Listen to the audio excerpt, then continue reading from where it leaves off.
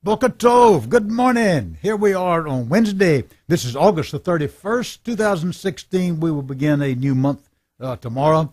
I'm so excited. I want to tell you, didn't have much rest last night. I did my Bible study at B'nai Israel here in Shreveport last night and didn't get home till about 10:30. And time I got down to the barn, fed my horses, and had to get a truck ready for a man who's going to pick it up out of Georgia this morning, a truck that my son had rolled. So I got up went to bed about 1, got up at 5. So didn't have much sleep, but I want to tell you, I am pumped. I'm excited. I am hearing so many reports by people that are telling me that for the first time, the scriptures are making sense to them. And that is so exciting when I see that the scales are beginning to fall off people's eyes and they're beginning to see for the first time the truth of what the scripture is telling us and what Yahweh would have us to do, and what Yeshua, his son, gave us an example as to how we ought to walk. I'm hearing of pastors that are saying that they're not going to observe Easter anymore, not going to have Easter egg hunts anymore. Many are inquiring about the feast days of our Father from Leviticus chapter 23, his appointed times. We're coming up on those very shortly now, as we'll have the Feast of Trumpets, the Feast of Atonement, and the Feast of Tabernacles. And they are coming up here as the fall feast.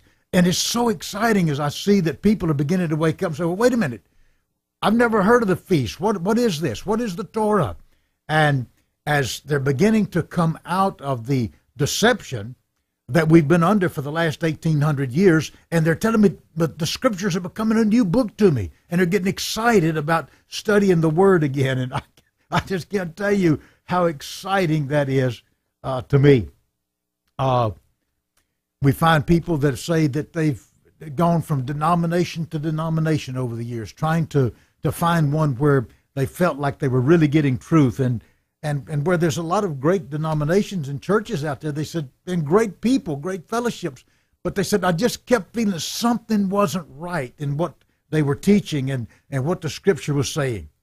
Because anybody that has studied the scripture very much will see that most denominations, if not all of them, by our teaching and what we're saying, we've made God and his son Yeshua to be paranoid schizophrenics, bipolar individuals that can't make up their mind about what the plan is and what they want to do. And so it is so exciting as I hear from people that are excited now about the Word. That's all I want to do is to get you excited in the Word. I'm hearing people that are going to our website, leaving comments. So I want to encourage you. If you want to leave a comment, go to ShreveportMessianics.com. Go to the comments section. I'd love to hear from you. If you just tell me how encouraged you are by what we're doing. We're not getting you to go there so we can capture your email and start soliciting money from you or that sort of thing. I think if you've been listening to me, you know that ain't what we're about. I'm not seeking your money. I'm not wanting you to leave your church. I want you to stay in your church. But what my goal is to not put down any denomination, but I want to expose the lies of Satan, the adversary, who has deceived all of Christianity for the last 1,800 years. And so when I say deceived all of Christianity, I included myself in that. We were all deceived and believed the lie of Satan that he led our leaders and others to hand down to us, that we didn't have to keep our Father's Sabbath, that it had been changed to the Baal day of Sunday, that we didn't have to keep the dietary laws, that we didn't have to keep our Father's calendar, but that we could celebrate Easter and Christmas and Halloween and all these other pagan holidays. And so I'm not asking you to leave your church. You stay in your church. Keep your sign up out front. Baptist, Methodist, Presbyterian, Episcopal. I don't care what you call it. What I am trying to get people to do is to return to the faith that was delivered to the saints. And that is, and to walk as Yeshua walked. And I'm telling you, he walked absolutely in obedience to his Father's instructions. And I love exposing the lie of Satan. I understand that I will very likely come under attack by him because he does not like me doing what I'm doing. And so I would encourage those of you that can pray to pray for me. You said, what do you mean, preacher? What do you mean those that can pray? I'm saying if you're not seeking to keep our Father's instructions, he won't hear your prayer. What he said plainly. Proverbs 28:9, he that turneth his ear from hearing the law, even his prayer shall be an abomination.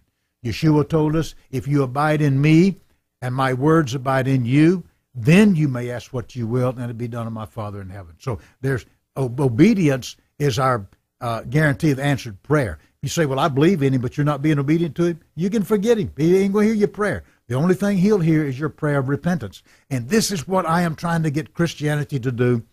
Preachers of all denominations, everybody to come up and say, God, we were lied to. We didn't know. We repent. We want you to just show us what you want us to do.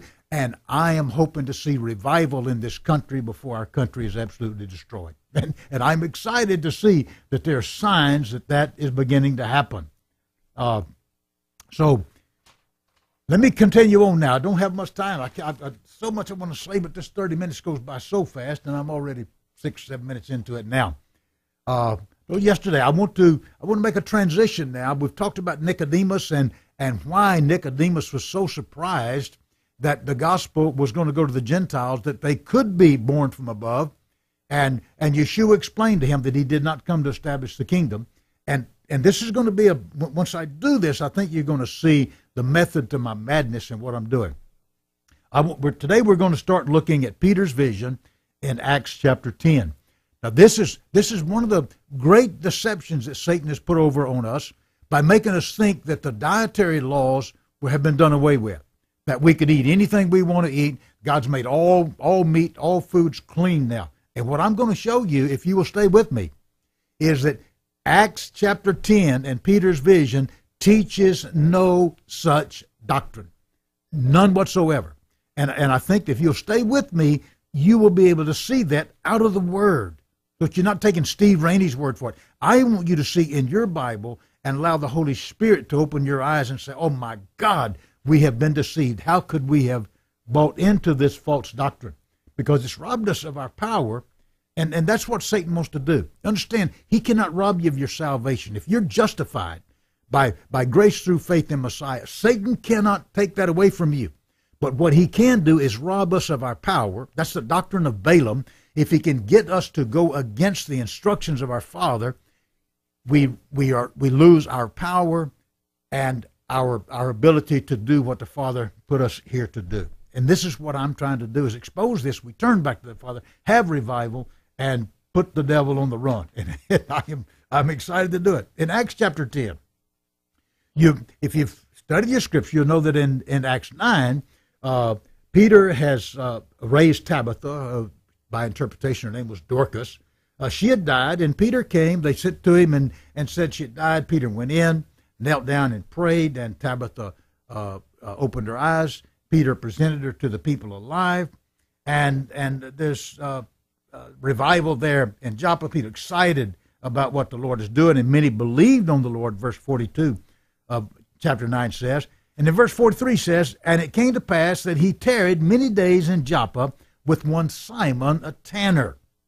So, in chapter 10, verse 1, it says, there was a certain man in Caesarea called Cornelius, a centurion of the band of the Italian band, a devout man, and one that feared God with all his house, which gave much alms to the people and prayed to God always. He saw in a vision, evidently about the 9th hour of the day, an angel of God coming into him and saying unto him, Cornelius. And when he looked on him, he was afraid and said, what is it, Lord?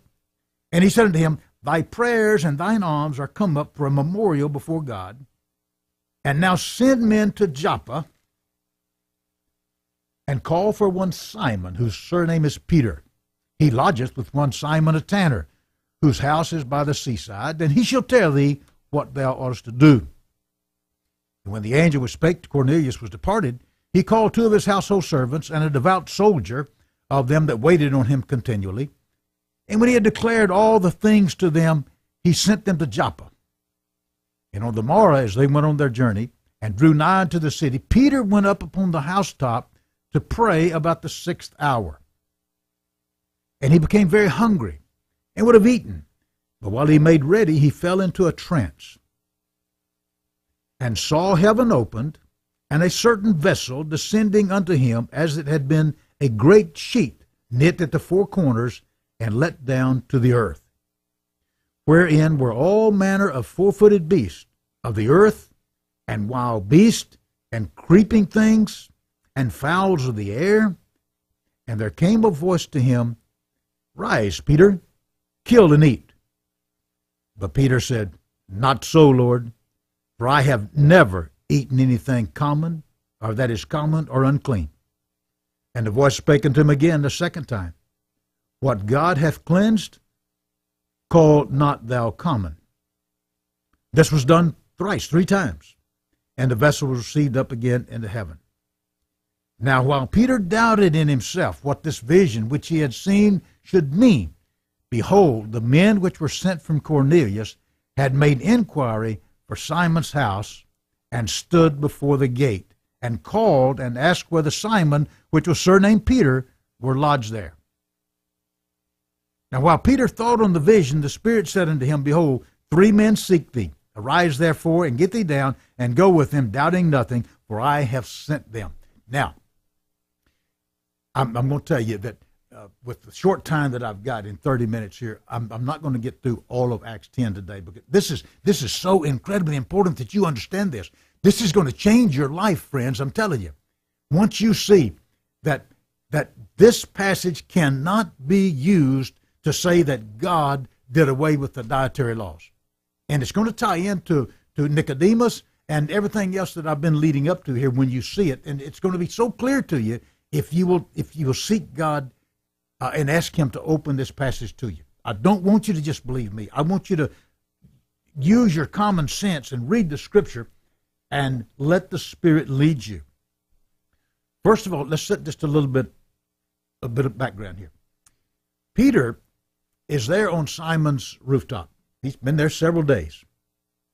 Now, they tell us, and I'm not sure that historians, but the common dating for this passage of Scripture is about 41 A.D.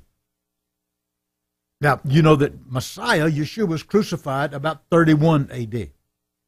So this is about 10 years after Christ's resurrection, after he has ascended to heaven. Peter and the other disciples there on the Mount of Olives saw him ascend into heaven. Yeshua gave him the final instructions after his resurrection, the Great Commission, Go ye therefore into all the world, make disciples, teaching them to observe all of my commandments, everything that I have commanded you. Now, we've covered this before. He didn't tell them to go make believers. He said, go and make disciples, teaching them to observe, that is, do all that I have commanded, all the commandments, which he got from his Father. So this is some 10 years now, and I want you to think about this. You're going to have to get involved here a little bit and get the cobwebs out of your mind. Try to forget all the denominational crap that you had put into your head, and open yourself up and say, okay, I want to look at this in context. This is 10 years after the Messiah's resurrection. And when this sheet, and I believe, by the way, that it was the talit, it was the prayer shawl that was lowered by the 4 corners. This was the prayer shawl that Yeshua would have worn. It's the one that I wear on Shabbat. It's the one that all of the Jews who were obedient to the Father wore. And so this is the talit, I believe it is. It was lowered from heaven.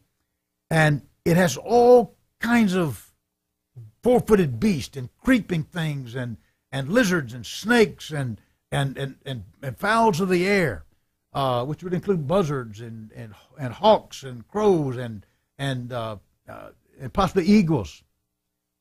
And this voice says to Peter, Peter, rise, kill, and eat. And Peter says, not so, Lord. I have never, I want you to understand that word, I have never eaten anything common or unclean. Now you're going to, before I can go on in Acts 10, and I may take the rest of the week to finish this, but I want you to meditate. Think about this now. 10 years after Christ's resurrection and ascension back into heaven, Peter is still following the dietary laws. I want you to let that sink in for a minute. This is so important, because what it tells us is that Peter never had any idea in the 3.5 years of Christ's ministry that Peter spent with him, walking with him and sitting and eating with him around the fires around the Sea of Galilee and in Jerusalem, all the time. The feeding of the 5,000, the feeding of the 4,000. Peter has never gotten any idea, none whatsoever, that the Messiah, Yeshua HaMashiach, Jesus Christ as you call him, ever taught against the dietary laws. And Peter is the one, you remember, that Christ gave the keys to the kingdom. Catholic Church wants to say he's the first pope, but I won't. That's another message. I won't go into that now. But Peter is still keeping the dietary laws. So let me ask you something. Do you believe that if Peter had understood Yeshua to teach that he had come to abolish the law and the Torahs and that everything was going to be different? Now we're under grace. You're not under the instructions of the Father anymore. He has instituted grace. Now it's all about love, and you don't have to keep those old commandments. If that was the case, I want you to recognize the fact that Peter has no idea about that. None. Not so, Lord. I have never eaten anything common or unclean. And the voice says to him, what I have cleansed, call thou not common.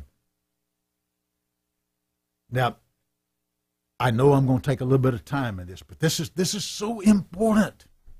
I want you to notice that the voice speaking to Peter did not say, Peter, I have cleansed all these animals. You can eat any of these things you want to now. That's not what he said. Now, we in Christianity have interpreted that way because of what I've taught earlier on in our teaching, what we call confirmation bias. It's because you were taught from the time you started Vacation Bible School and you first entered into some Christian denomination that Christ had come and had abolished the laws and changed the dietary laws, and that we didn't have to do any of that anymore. And so consequently, when you, and by the way, that was put into your head before you read it in Scripture. There may be some of you out there that had never been introduced to Christian denomination of one kind or another and just reading the Bible yourself, but I've never met one of them. We had this stuff programmed into our head. It's like programming a computer hard drive, garbage in, garbage out. And so because you were told from the time you were ever started reading the Bible for yourself that Christ had come and abolished the laws and done away with the dietary laws, consequently, when you come back and get around to reading Acts chapter 10, well, you see this and you, well, yep, that's it right there. That's right. He did it. He said, you kill all these animals. You need anything you want to. What I want you to understand, friends, please listen to me. He was not given instructions that any of these animals had been made clean. What the voice said to him was, what I have cleansed, call thou not common. What I have cleansed. He did not say, I have cleansed these animals. Now, you say, well, why in the world would he be doing this? I'm going to tie this in to what I've been telling you about Nicodemus. Nicodemus didn't understand this. You have to understand that God is preparing Peter to take the gospel to the Gentiles. He gave him the keys of the kingdom, and he's to open it to the Gentiles. And God has got to break Peter out of some of the stinking thinking that he has had from the traditions of men or from the rabbinic teachers that he grew up under. Friends, that is not unlike what I'm trying to do with myself as I go back to the Scripture. I'm trying to get you to see. We have been taught things that are not scriptural. Peter had been taught a lot of things from the rabbis that was not of God. Absolutely not of God. And so what God is doing here is he's trying to give Peter a visual illustration, because breaking paradigms and traditions is a very difficult thing to do. And so this vision has nothing to do with food. What God is showing Peter, he lowers the sheet 3 times. Rise, Peter, kill and eat. Not so, Lord. Nope, not me. I have never eaten anything common or unclean. I'm going to say it again, because I know that this is so hard for some of you. You've got to understand. Here's Peter. He does not have any thought that God has changed the dietary laws. Why? Because he understands that God is the same yesterday, today, and forever. He changes not. He's not bipolar. He's not a paranoid schizophrenic. He's not going to make the dietary laws and eating swine's flesh and this kind of stuff punishable in the Old Testament. But now in the New Testament, it's going to say, oh, okay, you need anything you want to. But then when he comes and sets up his kingdom, as we find in Isaiah 65 and 66, that God says he will destroy those that he finds eating swine's flesh. It's in your Bible, Isaiah 65 and 66. Go find it yourself. So we say, well, wait a minute. God, make up your mind. Is swine's flesh bad or is it good? It's bad in the Old Testament. It's good under Jesus. We're under grace. But then when Jesus comes, sets up his kingdom, it's going to be forbidden again, and men are going to walk in Torah. So when you see this, you say, wait a minute. This is crazy. And that's why I have been trying to get you to look at the Scripture from a macro point of view and not a micro. When you go into micro and look at a passage of Scripture, you've heard the old saying, you can't see the forest for the trees. You can't see the big plan of God because you're hung up on a verse of Scripture here that you don't understand, that you're taking out of context, and it seems to be saying something to you that is totally contrary to the overall plan of what God has given us. So incredibly important that we see this.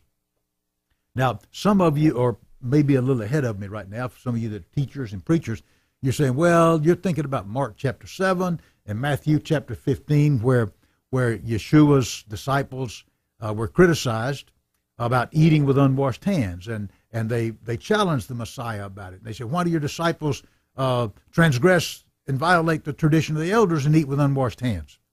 And so I'm going to come back and deal with that later on. I promise you.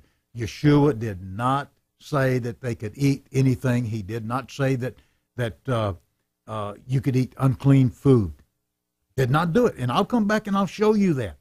But many of you, because again of your confirmation bias, because you've accepted that it had been done away with, when you come back and read these passages, you say, yep, that is right there. That's what he did. I'm going to show you that is a deception of Satan, the adversary. He has deceived us into going against our Father's instructions, and it is not what the plain, ordinary meaning of the text is all about. So that's what we're dealing here with Peter and his vision. And so Peter is puzzled. Now, he's not saying, notice it never occurs to him, well, I wonder what that swine's flesh tastes like. Peter never thinks about food. He knows that this does not have anything to do with food. If you read the context, he's not questioning, well, I wonder if I'd eat that stuff now. Peter knows that's not what God's dealing with, but he said, I don't understand the vision. I have no idea what God is trying to tell me. And what it is I say, God is preparing Peter to realize that many of the things that he has been taught all of his life is tradition of men and not the instructions of our Father.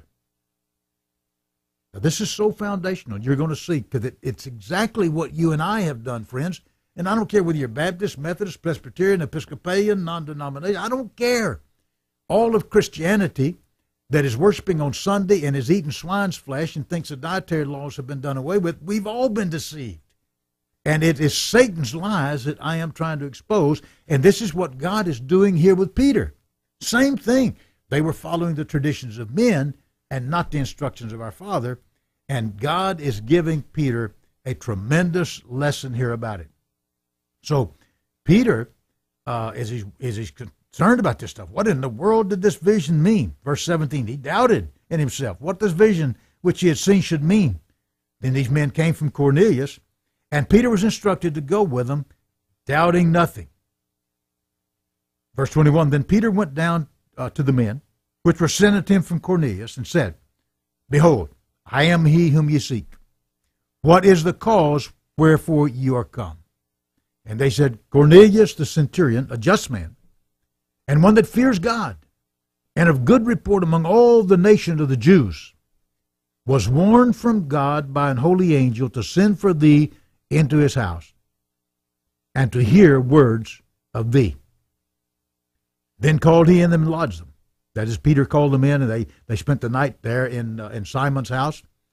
And on the morrow, that's the next morning, Peter went away with them, and certain brethren from Joppa accompanied him. And the morrow, after they entered into Caesarea, now Caesarea is north of Joppa. It's Joppa's near Tel Aviv, there in modern-day Israel. Caesarea is on the coast, up north of there. And they go up, and as they enter into Caesarea, and Cornelius waited for them, and had called together his kinsmen and his friends. Now, while Cornelius sent these men down to get Peter, he's called all of his relatives and all his friends and everybody else, because God has told him to send for this guy, and he's going to tell him something very important. And so they're all there. And verse 25, as Peter was coming in, Cornelius met him and fell down at his feet and worshipped him. But Peter took him up, saying, Stand up. I myself also am a man. And as he talked with him, he went in and found many that were come together. Verse 28 now. Now, I want you have got underline verse 28 in your Bible. This is what this is all about right here. And he said unto them, Ye know. Let me check the time here. Okay, I got a couple of minutes. He said unto them, Ye know how that it is an unlawful thing for a man that is a Jew to keep company or come unto one of another nation. But God hath shown me that I should not call any man common or unclean. Now, we're going to come back to this tomorrow, and I want you to read, maybe read over 5 or 6 times. Read this vision of Peter from verse 1 through here. I want you to continue to ponder and think about the fact that Peter, 10 years now after the resurrection, Peter is still keeping the dietary laws. He has no concept that God has ever changed them, that Yeshua ever changed any of it. And I've already gone over this with you with Paul and Peter and all of them. And Paul offering blood sacrifices in Acts 21 and the Jerusalem Council. All of it. None of these apostles ever thought that any of the Torah had been done away with. None. And Peter is no exception right here on Simon's rooftop. And what we're going to see when we come back tomorrow is what God was trying to show Peter, and you will understand why it was necessary for God to lower this sheet and repeat this to Peter, because he's getting ready to show him something unbelievable. Shalom Aleichem. See you tomorrow.